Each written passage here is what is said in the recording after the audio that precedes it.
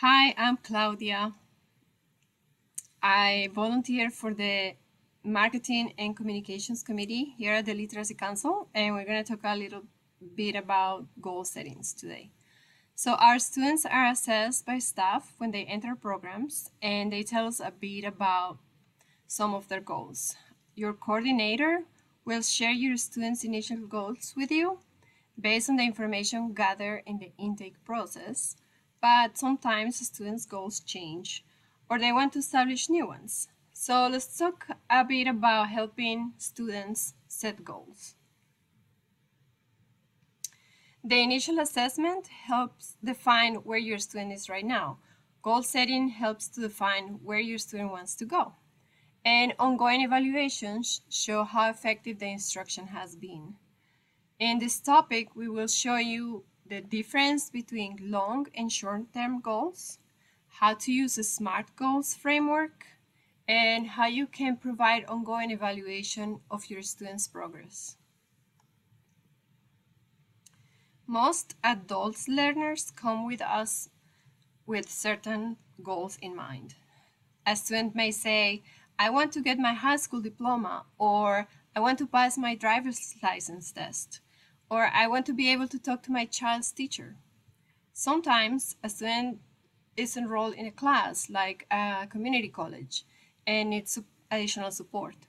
Or students just have a vague notion of wanting to speak better English or get a better job. A main goal for many ESL students is simply better oral communication, listening and speaking.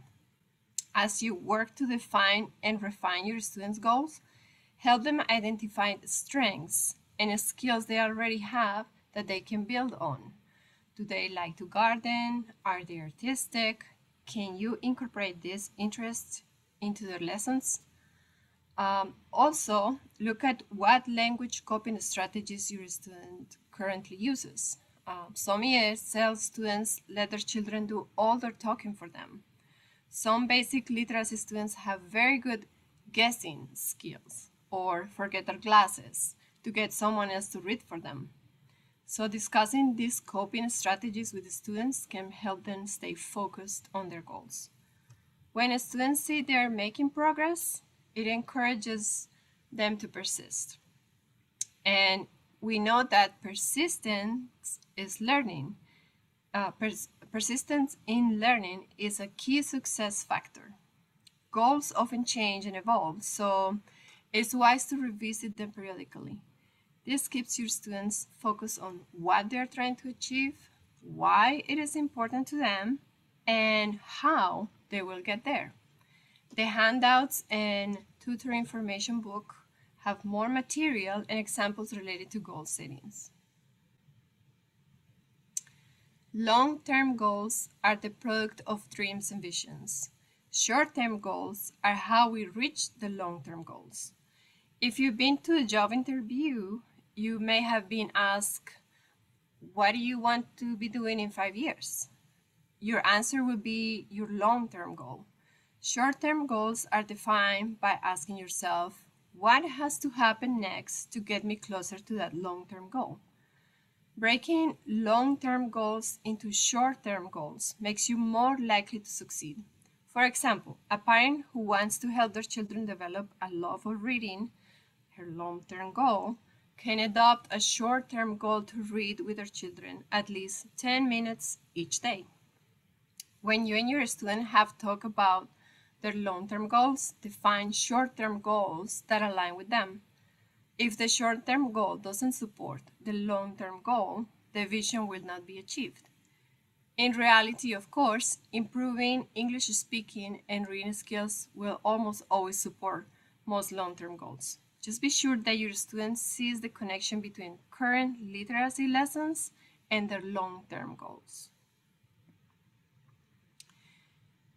You may have seen or used SMART goals before. SMART is an acronym for criteria that provides a useful framework for the creation of goals and objectives. Goals should be specific. I want to be able to talk to my child's teacher. It's more specific than simply saying, I want to learn to speak better English. which may be the big long-term goal. Goals should be measurable, such as I will write the name and price of 4 items from the menu of the restaurant where I work. Goals should be applicable. How will mastering the goal relate to the student's life? Will learning to read the menu help the students in their job or help them order food they want to eat? Realistic goals should not be too easy, implying that the student is incapable, but not beyond the student's ability to achieve with some effort.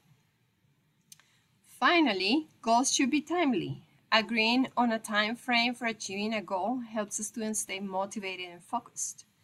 If the goal is not being reached, it indicates there is disconnect somewhere, so look for underlying issues.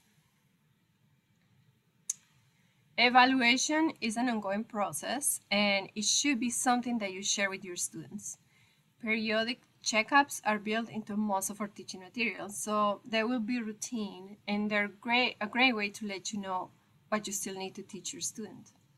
Pay attention to whether your student is lost because the material is too advanced, or bored because the material is too easy, or whether the material you are using is in any other way not right for them. Sometimes what the students really need, especially right up front, might not be exactly what you expect. Here's an example. At their first lesson, a student said, hiding her mouth behind her hand, "Me no speak good English." Her tutor responded by saying, "That's okay. That's what I'm going to help you with."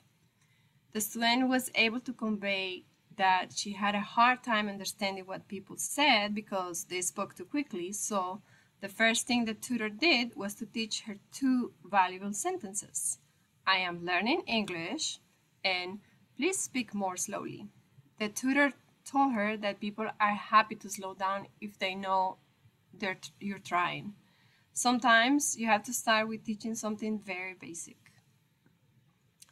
Another student was a stay-at-home mom with 3 teenagers. She already had a driver's license and wasn't looking for work. The book that had been recommended to the tutor had a lot of lessons about applying for a job, getting a driver's license, and so on. The tutor then worked with the coordinator to identify more relevant content.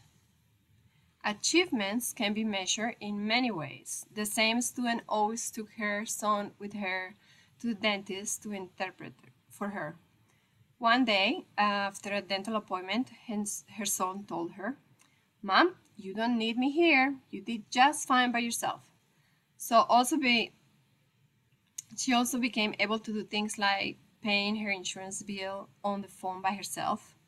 And this is how she defined success.